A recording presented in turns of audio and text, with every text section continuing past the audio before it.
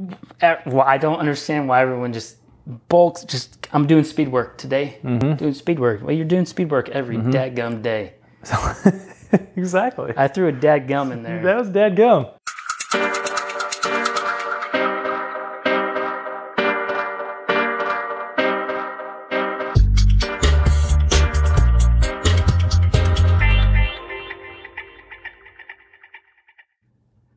What's up, everybody? Welcome to another episode of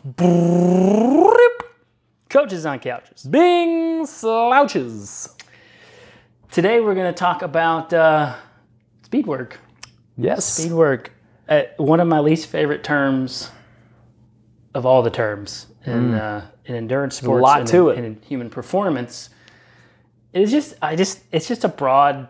Yeah, I was going to say it's a broad statement. Tough to pack into a clean little box. Anyways, we'll get more into it, but I just hate the term because it's pigeonhole. It's like putting everything into a box, and there's so many different types of speed work, and they all have different purpose, but they all make you faster. Which is what we're going to get into. Which is what we're after. All right, but first, I am Coach Dale Sanford. And I am Coach Bryant Funston. We are the co-founders of BPC Performance Coaching, where we specialize in helping time-crunched athletes optimize their busy schedules so they can maximize their athletic performance. Every BPC coach is trained in our 5 pillars coaching system that has been developed over the last 11, almost 12 years. Through our work with athletes of all ages and ability levels, from fresh off the couch to world championship competitors. You can find out more about BPC by going to buildpeakcompete.com, checking Facebook and YouTube at Build Peak Compete, or all up on that Instagram at BPC Performance. Bingo, bingo, bongo. There you go. I would like to note that we're still on the hunt for a sock sponsor. Yes, we are. Got these broke socks over here right now. If you look at Bryant's, he's got some like Costco cotton blend. I got a cotton blend going on right now. I don't know how those even made it onto the couch. I don't either. This wasn't well planned. All right, so we're talking about speed work today. So let's do a little defining here. So in the the easiest definition of speed work is training that makes you faster. Yes. Increases typically speed. Done by going faster than what you typically would sustain. At times, yeah. And so if we break it down a little bit more, like we have to think about what are the things that make you faster. So if the definition of speed work is things that make you faster, we can pretty much, there at times, like pretty much most of your training will make you faster. I mean, we're hoping so. You can even... There should be a purpose to it, right? Correct. And the purpose should be to make you faster. Yeah. But if we're talking about like speed in general, there's a few things that you can work on that are like very, very targeted to making you faster. One of which is improving your leg turnover. Yes. Right? If your legs turn over faster, generally speaking, you'll be faster. The other one is reducing ground contact time. If you spend more time or less time on the ground, you're generally producing more force to the ground, and then your stride length will improve, meaning you're traveling faster. More steps, longer stride length. Yeah. Sounds faster to me. And then there's other things we can do also to improve stride length as well. And then the last part of it is... those are all very functional things. The last part of it is actually improving the big 3 systems, your respiratory, circulatory, and muscle metabolism function, so that we can hold pace longer. Correct. So with all those different ways to improve speed, I don't understand why everyone just bulks. I'm doing speed work today. Doing speed work. Well, you're doing speed work every dadgum day. Exactly. I threw a dadgum in there. That was dadgum. Yeah. That was for you, Ben Knornshaw. That was for our buddy Ben. Yeah. So, like, we're gonna break it down into it, but what we're breaking it down into is the main purposes and targets that we're after for the specific types of speed work. Yeah, I think like a lot of people think about when they think speed work, they think I've got to go hard. Like it's anytime I'm doing a harder or a higher intensity workout that is considered speed work.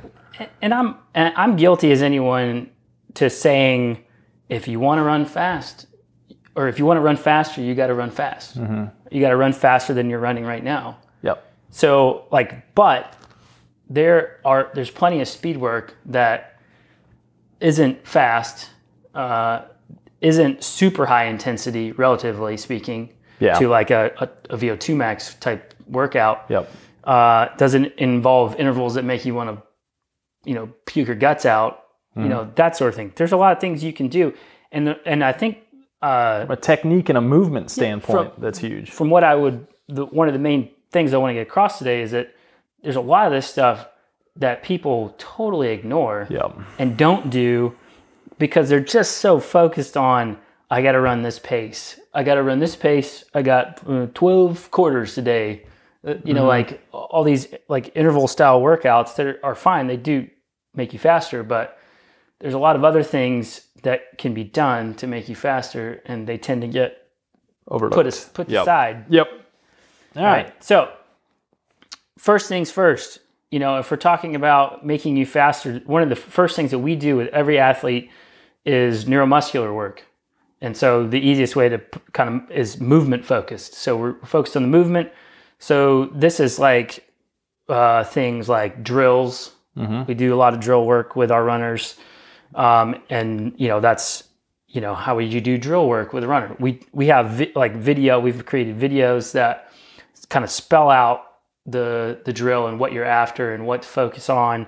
And we're our drills are focused on very specific parts of the running stride cycle. Yes, like you were chatting about before, like decreasing ground contact time. Yep.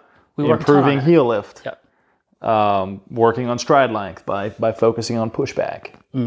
All of those things are things you can. Yeah. So are movement-based drills that you can do. You break down any phase or portion of the stride cycle, and you can drill that movement.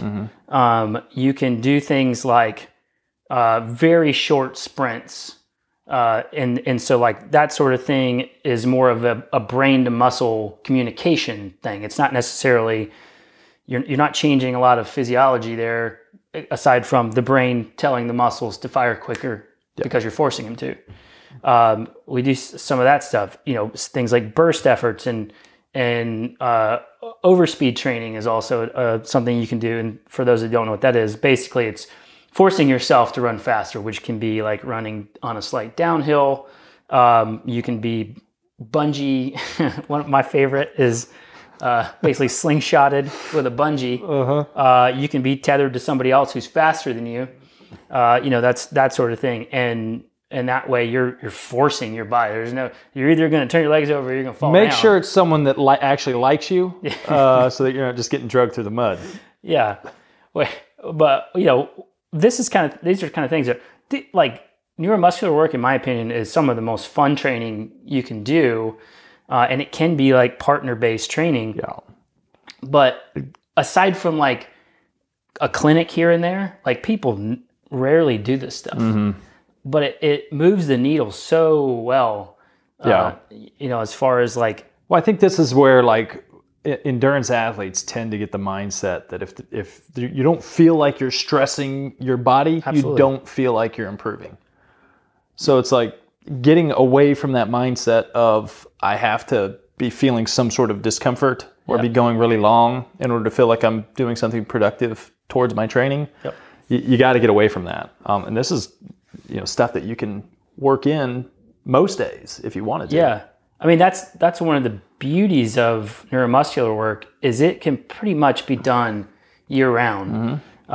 During warm-ups, we do quite a bit of neuromuscular stuff. Warm-ups, I'll we do full sessions. Like a lot of my runners will do full drill sessions, full neuromuscular sessions. And sometimes like on for like upper level people, more elite level folks, we'll do like what I call like a primer day the day before, a hard like more VO2 max style day. So the neuromuscular day gets everything fired up and ready to rock. And then the next day you do the harder session. And generally the harder session is much higher quality because you kind of really spark that brain muscle communication the day before. So this stuff can be done year round. And the reason why I bring it up first is because it is so important, and it is a huge needle mover, and it's relatively low intensity because you want to do every set, rep, whatever, fully recovered. Yep. You don't want to take yourself into a level of high fatigue where your form diminishes. Exactly. Everything should be done with perfect form. Exactly. To the best of your ability. Yeah, very much working movement patterns here and teaching your body to move more efficient. And once you're moving more efficient, you're going to be moving faster. Yep. And if fatigue sets in, you're done. Basically, that sort of thing. So that we do that all the time, year round. For some of the people who've been with us for a long time, who are pretty efficient and stuff like that, it may just be warm-ups and early in the season when we'll just refresh it all, that sort of thing. But for the most part, most people, average person, could do it year round. So the next specific section of speed work would be what we call speed strength. And so basically you're trying to strengthen those specific movements. So we've kind of activated them, and now we're kind of strengthened specific movements. And this, with speed strength, you're really we focus pretty heavily on extension and improving your stride length, basically. Yep. And so what we're really doing is we're doing sport specific strength and improving kind of durability. So this is a lot of hill running. Gotta love the hills. That's the big one. Overcoming gravity. Running. Yeah. Yep. So uphill running. Occasionally we'll get into bounds with somebody who's a little bit higher level. Definitely would be. You have to have the body that's able to handle bounds. You got to go through a more little bit force, more impact. Yeah. But some of the more fun things for speed strength would be towing and resisted running. Like semis. Semis. Usually semis, tractors, tanks, stuff like that. You're ready when you can tow a tank. When you got a Panzer behind you. So you're really focused on, because force production is the biggest one of the biggest determinants on your stride length. So if you can put down more force, part of that being short ground contact time, the other part being actual production of force through your leg extension, you're going to travel farther. So you're going to cover more distance in the same amount of time. Per stride, yep. So uphill running, resisted towing, the easiest, we do the cheap sleds that we've made. Some people will get, you can get a tire, something like that. I think the thing to really note here is that if you're doing towing or resisted running, you really don't want to have so much weight behind you that you have to manipulate your upper body and your form just to to pull it, or that it's slowing your cadence down so much that you're getting away from some of that faster ground contact that you may be trying to also be working. I mean, there's a different time and place for each of those, but so you don't want so much resistance behind you, like a tire with a lot of, I've seen a lot of people use tires. They're usually easy. You can go to pretty much any tire place and say, hey, can I have one of your side of the road old crappy tires? Get a really slow dog.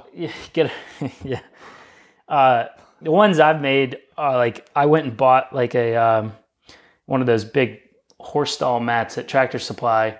Those things are heavy, by the way. They're heavy.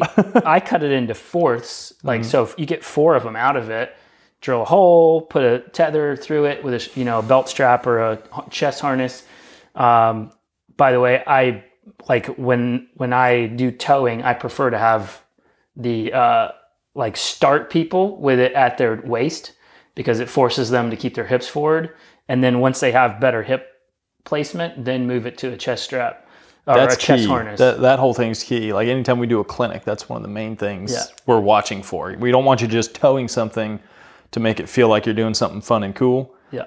We want to make sure you're still reinforcing proper form. Yeah. So learning to do something stronger or faster or at a higher rate if you're not actually maintaining good form is going to lead to bad stuff down the road. So always put technique at the forefront Before resistance.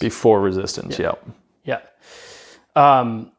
Yeah, so with the cool thing with the horse stall mats is that you can drag them on grass, you can drag them on concrete, you can drag them on just about everything. And if you do need a little bit more resistance, you can just toss something on top of it to add weight.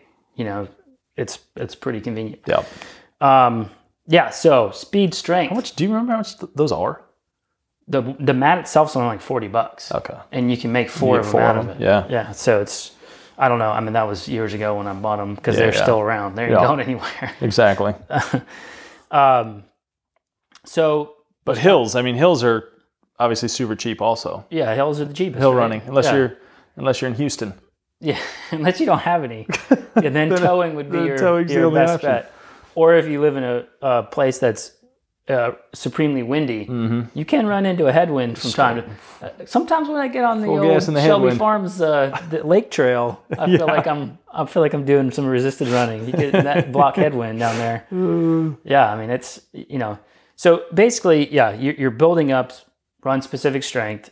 For like the when. This is where it all starts to become a it depends like type of thing. I would say for a lot of people who are doing normal distances, this will probably happen a little bit earlier in your like build. But for people that are doing like ultra distance, so like, and that even varies too. Trail. Yeah. So if you're doing ultra trail running, I do this like all the way to the end. Like we do tons of speed strength and run specific strength work all the way to the end before we kind of like taper into the race. But if you're doing something like an Ironman or something like that, still very long, this would be kind of right before you start doing race pace stuff. Speed, we'll get to that, speed endurance stuff. It's just going to depend a little bit on your distance and what you're doing. It's all very, very, like it works no matter what. It does its purpose, but the goal here, right, is to go from less specific training to more specific training as you go to get closer to an event. Yeah. So towing a tank, less specific. Yes. When you're training for training for an Ironman. Yeah. But hill running, when you're training for an ultra that's going to have inevitably most have quite a few hills. Yep. Definitely going to be important. So that is more sport specific then. Correct. Cool. All right. So the next specific area of speed work would be speed endurance. And so I feel like these next two are what most people think of when they think of speed work. Correct. Yeah. And this is where the confusion really comes in. Like speed endurance, it's focused on holding pace longer. Yeah. So these are basically longer intervals. Like generally you probably hear the terms tempo or steady state, something like that would be more speed endurance stuff. So you're kind of like sub threshold into kind of right at threshold type of thing. Yeah.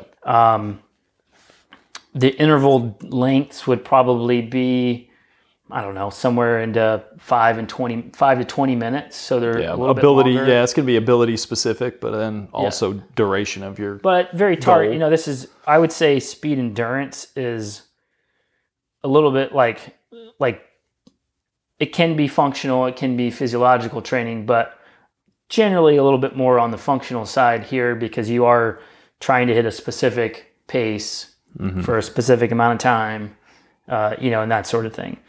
Yeah, developing that fatigue resistance at that pace. Yeah. Yeah, and so I think what happens here is that like I see a ton of runners that they do tempo work year round. I mean, year round. And the question is why? Like what? Like do you unless you have an event coming up like that, like demands that type of training, why are you doing tempo work year round when you could be like really, either popping up your ceiling of the fastest paces you can hit, or working on efficiency and neuromuscular work that is a lot less hard on your body. Like tempo and steady state efforts are the hardest on your body. Like they just tear you down. So like doing a ton of that work is like, do it with caution, because you're putting your body through a know why. Have a why for doing it. But when to do it would basically be like going into a longer event, right? So like if you're doing something that's like, I mean, to put a very general mark on it, like 10K or longer, you're going to be doing a little bit more tempo work, getting closer to that event, because you're going to be working on longer sustained efforts, trying to hold pace longer. Then the last one is pretty much what everyone puts, like everyone who thinks speed work thinks about, like more of like a top speed or VO2 max style training. Working above a threshold. Style effort. Where your ability to uptake the oxygen is, you're developing more CO2 essentially than what your oxygen can. It's outpacing. CO2 is outpacing oxygen delivery here. And so some of the terms you might hear would be track workout, interval workout. Yes. Even though a lot of the other workouts involve intervals. 400s. And track workout is another term I'm not a huge fan of, because a lot of this stuff is almost better done for certain athletes on the road or on a gravel path or whatever. Holding pace on a very flat,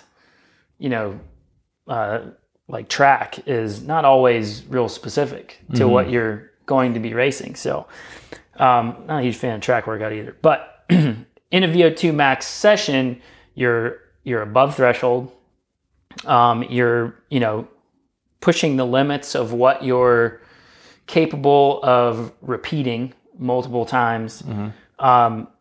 So like you're trained to handle like faster paces versus hold them longer. You're training to run faster than you've ran prior. Yes. Now that's not always the case. If you're training for something that's short, like if you're training for a 400 or a mile or even a 5K, like VO2 max sessions may be closer to like a pacing workout for you, like, and working on your pacing and pacing it becomes more like the speed endurance for someone doing a longer distance. Right. You're still above threshold. You're still pushing that, but its purpose has changed. So that's where like a lot of this confusion comes in, because why are you actually doing it? Like, are you doing quarters because you're trying to push the number of quarters you can hit at a faster pace than you've ran before up? Or are you doing the quarters to try to run that pace consistently so that you can run it in a race? Or so you can add more of those intervals, and that's kind of how you would progress it, right? Is based on what the goal is there. Are you improving your pace ceiling, or are you improving your ability to hold a pace for a longer duration? Right. And so like that's more of like the functional side of it. So like physiological side of doing VO2 max work is we're trying to stress the body to a specific level and hold it there. And increase your ability to uptake and utilize oxygen. Right. And so there may be like, it's not necessarily about holding pace. You may get up there initially and you may, your heart rate may stay up at whatever, 180 beats per minute, but your pace may start to really die, and then the physiological goal there is to now, like in later sessions, see that pace drop off less or slower or whatever. So the thing with VO2 max, you have to know why you're doing it. Yeah. You have to have specific goals. It's not always just about going out and running as hard as you can for a ton of quarters or half mile or mile efforts. And you have to have recovery between your efforts. Yeah. So making sure, now there's a way you can play around with how much recovery you're giving yourself, again, based on the goal of the workout. Yeah. But in general, you're going to want at least a 1-to-1 work to rest ratio. But even more so, you probably want to go more like a 1-to-2 work to rest ratio. And that's highly dependent on whether you're after a functional target or a physiological target. Physiological target, you do want to come all the way back down, give yourself enough time to come back down into like zone 1. Yeah. And then hit it again. Yep. Like functional, you're trying to string together like a lot of work in a small amount of time. So you may be doing quarters. Let's just say you're doing quarters in 90 seconds, and you're giving yourself a minute rest. So that's like less than a 1-to-1, but that's the functional side of it. Yep. You got to know why you're doing it. Mm-hmm. So just obviously, like this is a little bit more commonplace, but like your efforts for like VO2 max are usually, I mean, they're not going to be more than, they usually range from 100 to 1600, something like that, meters, mile, whatever. People would argue that, if it's, if you're doing a pacing workout and your race is above threshold, your efforts may be a little bit longer. But you got to know why you're doing it. Yeah. Why are you putting yourself through the session that hurts like the dickens and makes you want to puke? Yes. And in general, you'll want to start, from a speed work or from a VO2 standpoint, start with more recovery to work. And then as you get closer to your goal, it's going to go more towards that functional side of things. So let your body handle the physiological stress initially of running at that higher pace. And then as you progress and get closer to your goal, that's where the more functional side that Dale was talking about takes over. Yep. And so the when here, this is probably the most highly dependent when. For people doing shorter events, 5K and shorter, you're going to be doing it kind of leading up pretty much all the time, but leading up into your big race or whatever, it's going to be used more for pacing than it is for like pushing up the ceiling. If you're doing something more ultra, like long course, this is something we would do like early in the season, early in your training, to kind of bump the ceiling up, get our top speed, our max speed as high as we can get it before we really have to start working on building out fatigue resistance and then durability and working on steady state stuff. Yeah. So number of times per week for say with the neuromuscular side of things, the first topic we talked about, and you can work in aspects of that each time. You can do that stuff most days. Yeah. If we start talking about VO2 max, like how often would you be putting a VO2 max workout in a person's program? Like the average person? The average person only focused on running. We're not talking about someone who's doing once a week, 12 sessions or whatever, but I wouldn't do it most common, once a week. Yeah, one time per week, typically most common for folks. And most of the time, the next day needs to be pretty easy. Yeah. And again, that's dependent on the person. But for the average person that we work with, like if you do a VO2 max session to its like to spec, you're going to need some recovery the next day. And you want to be in general, you want to be fresh going into it too. Yeah. So, you need a buffer on either side of a VO2 max day to actually get the benefits that you would want from the VO2 max work. So as far as like placing, like, I will do in specific cases, I will do speed strength and speed endurance in the same week. I will do occasionally, I'll do speed endurance and VO2 max in the same week. But they are always separated by at least a day. A Tuesday, Thursday, a Wednesday, Friday, or whatever. They're always separated by a day. Now, if it's something like speed endurance, you can have more than one speed endurance session in a week. They should be separated, almost as much as you can separate them in a given week. They should be separated. But the big trap is when you don't have time on Monday, something goes crazy on Tuesday, but you don't want to miss those key sessions, so you move it to Thursday or to Wednesday, and then you had your VO2 max on Thursday, and you end up doing them back to back, and then you run into trouble. If you don't run into trouble, basically what you're doing is you're killing the quality of your VO2 max work, which could probably move the needle better for you, but you decided to do your endurance work that really tears you down, speed endurance work that really tears you down the day before. So it's, anytime you're working quote unquote speed work into your week as a runner or a triathlete, it has to be separated. Give yourself 48 hours to recover from it. I know it's difficult with triathletes because you're trying to decide where do I put my hard bike days? If I'm splitting my hard run days by at least a day, generally what I try to do is I make one day really hard. So you're going to do your hard bike and your hard run in the same day.